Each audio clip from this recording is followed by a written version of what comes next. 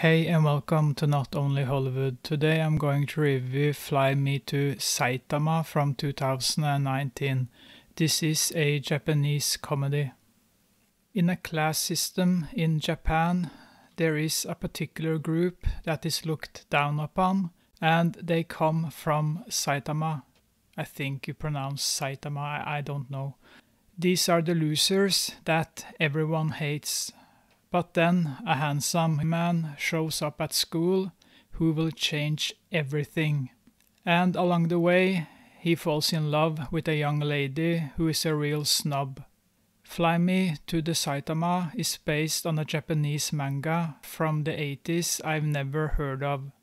The movie didn't fall in taste. I couldn't get into this universe as the central characters look so stupid with their ugly costumes and feminine men. Yeah, I know, we are in Japan. But even after all these years, I still can't handle it. It's too much for a Viking from Norway.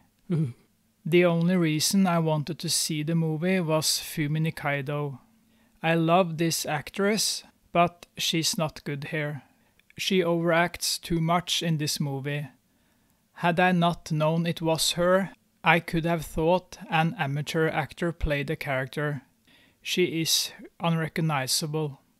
Not even Fumi Nikaido can save this movie.